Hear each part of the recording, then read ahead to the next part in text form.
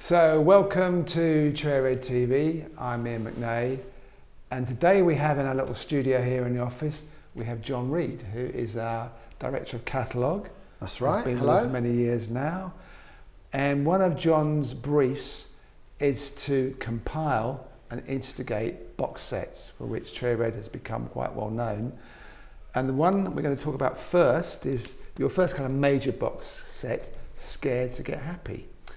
So just tell us where you got the idea from.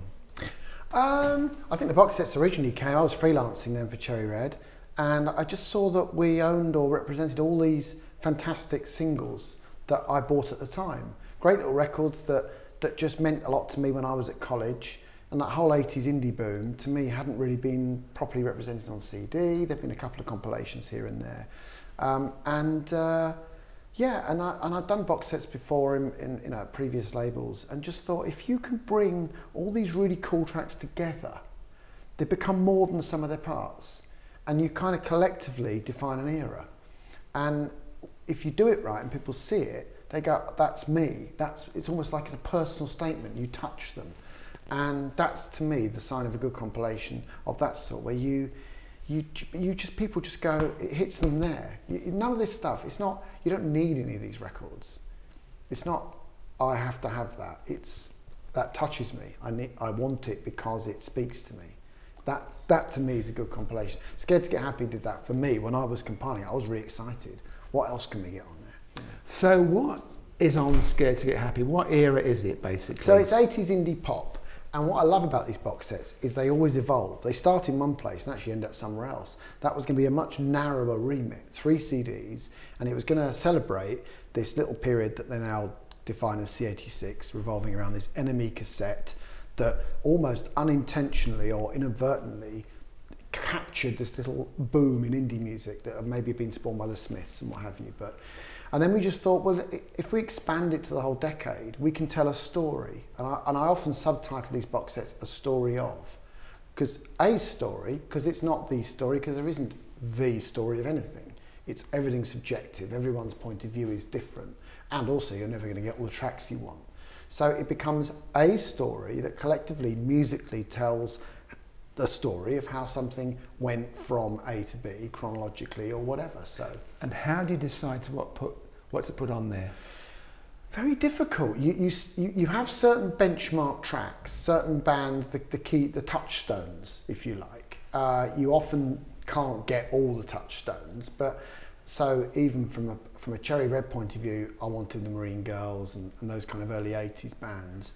And then you run through, wanted Primal Scream, The Wedding Present, a lot of those C86 groups, and then you kind of roll out and try and get the Stone Roses was amazing in Spiral Carpets because they kind of ended the decade. So you have to license. Obviously there's certain tracks that Cherry Red own or control, yeah. And you have to license from major companies, independent companies, directly from bands sometimes. So it's quite a process, isn't it? You have to go through to actually get the rights to all the tracks. And actually, with no disrespect to our friends in the major record companies, it's actually in some respects easier to license from bands and small labels because they move more quickly. Yeah. And it's also quite an interesting process because you kind of get to know these people. Facebook and all social media allows us to find these people more easily. So do you get feedback from outside on what to put on there, suggestions? Yeah, I mean, certainly with Scared to Get Happy, it was interesting because for whatever reason, I put that up on Facebook maybe 9 months, 10 months before it came out. And very much, perhaps because that was the first one we did like that, I wanted to get feedback from people, which included some of the band members. And it was fantastic. There was a proper kind of viral, social media response to it and a proper online conversation. And so the project evolved as a result. There were tracks that I'd never heard of that people sent me links to on YouTube. I've got to have that. Or my mates in the band. And bands were approaching me saying, "Can we be on, please?" Lloyd Cole licensed his first single, Pre-Polydor, which is very obscure, because other bands that he was inspired by, like on the Kitchenware label, Hurrah and Prefab Sprout, were on there. And he said, "I want to be on there because they're on there." So even the artists become fans of the story we're telling, which is fascinating. So there really is a whole evolving process here, isn't there? It's not just you, John Reed, sitting down and going through and I want this, this and this and this and hope you get the rights. It's kind of, it it evolves as it goes along. You start Absolutely. with a track listing and it might end up quite different. Yes, and it's born out of necessity to a degree, because rights are split all over the place. Some record labels won't license, some rights no one knows where they are. So you have to improvise, and obviously we try and use a fair degree of Cherry Red owned rights as well, because that's what we do. And so you kind of sift through the catalogue to see what's there as well. And the whole thing is quite creative and quite fun, but then you have to be disciplined enough to say, look, that's enough's enough, that's now, we're there. But that certainly was, it started as a 3 CD and then became a 5 CD. Yeah.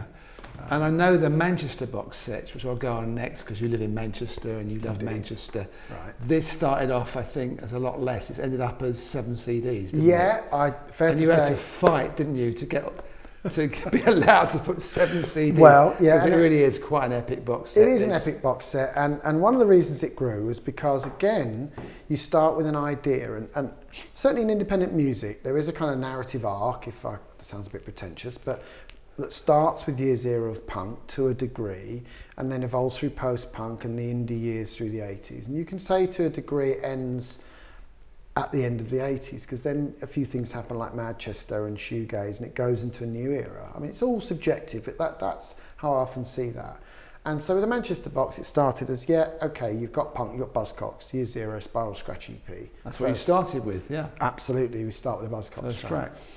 And then I was running through, and Manchester kind of then rolled through into the early 90s. There were bands that were inspired by the Stone Roses and Happy Mondays. And you think, well, it's not a great leap of faith. You can get to Oasis, who do their first sort of demo record that Creation put out at the end of 93. So that's really how that, and suddenly you're stretched because you want to have enough stuff to fill the story between 77 and 93. So you can argue that's too great a time span to cover, really. But yeah, we went to 7 CDs, and it sold well and been well received and all the rest of it. So of course you have the idea, and you have kind of a starting point for tracks. But at the end of the day, it has to sell. Yes. Otherwise, the next one you come up with maybe isn't so well received in terms of an idea. Obviously, we're not looking for mass market in the way that, I don't know, a major record company is. So as long as we get our return, and it's also a great way, of course, of using our underutilized tracks. So we're generating revenue from things that maybe aren't earning us money. But the main thing is that, these genres, if you did individual artists, obviously we can't do a Stone Roses greatest hits. But if you can get licensed a Stone Roses track and combine it with all the bands who wanted to be the Stone Roses, we can get healthy sales. So we're improvising to create these really cool compilations because it's something we do that's different. And they do, yeah. There's something I got asked the other day, which I thought was an interesting question. They said, do we miss, because at Cherry we're not doing very much new signing of unknown bands and trying to develop unknown bands. They said, do you miss not being in A&R in terms of finding these bands that haven't got deals or artists that haven't got deals? And I said, well, actually, A&R wise, we do a lot. We find all these tracks which have come out years and years ago. A lot of them are very obscure, and we are discovering, with every box set, we are discovering loads more bands that actually first time round didn't get much exposure. Yeah, absolutely. But it's also is a kind of a even with certainly with the Manchester box, we work with Manchester Digital Music Archive, and they reached out to their kind of fan base, and lots of people who have been involved in the Manchester music scene for years were suggesting tracks, changing tracks, and that's one reason it also expanded, because they wanted to see the more obscure groups on there. In fact, some of them were in those bands. So there is, it's a fascinating journey. And the other thing that happens is that when you start to sequence it, you realise that the power of a compilation is not necessarily in great individual tracks, but this collective impression that you get when you play it through, which I think is always true of a compilation. So it's not like every track's a classic, but it definitely does tell a story, and I find that fascinating as well. Yeah, it's not a classic every track, but it has its value, it has its beauty. Of course, then after Manchester, we did Liverpool. That's only 5 CDs, but that also tells a unique story of the Liverpool scene for many years. Yeah, and that one was compiled by one of our consultants who I work with closely, And yeah, Liverpool's a smaller city, smaller musical output, but again, very important. Interesting how the Liverpool and Manchester scenes cross-pollinated during that era as well. In fact, there was even talk at one point of one of the Liverpool labels and Factory Records merging. So that could have told an entirely different story. You could have had this whole Liverpool-Manchester kind of pool of musicians working together. So yeah, so they all tell a story, and we're working on a Scottish independent one at the moment too, which again is Edinburgh, Glasgow and everything else. So where do the ideas come from? Do you wake up in the morning and think, I've got a great idea for a new compilation? Sometimes, yeah, absolutely. I think it is inspired to a degree by, certainly for me, having been a record buyer when I was younger. And you look back to eras that you were part of. So I did a Mod Revival box set because that was an important thing to me in the early 80s, and that's done very well. And the 60s projects are because I've always been fascinated by 60s music, but also because, yeah, it's the underbelly, it's the little tracks that you hear from nowhere and think, where on earth did that record come from? Which of course is the whole impetus for record collectors and this whole sort of curiosity value of records that were, yeah, completely missed at the time. So.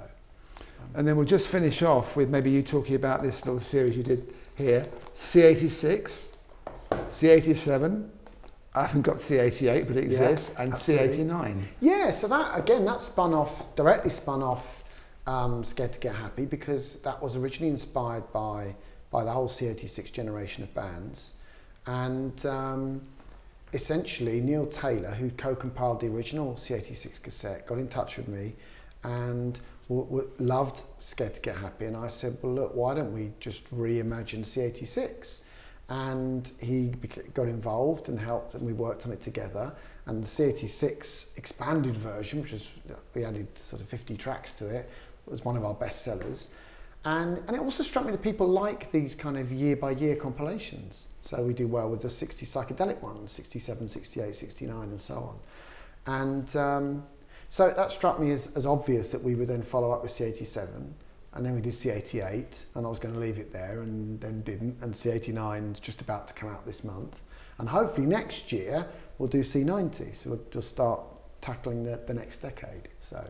Yeah. So as long as they work, insofar as enough people buy them, you'll keep going with them. Yeah, and it is interesting because you might have a couple of key bands, like on C89 you've got the Mock Turtles, or you've got Carter the Unstoppable Sex Machine, but then you've got untold obscure bands.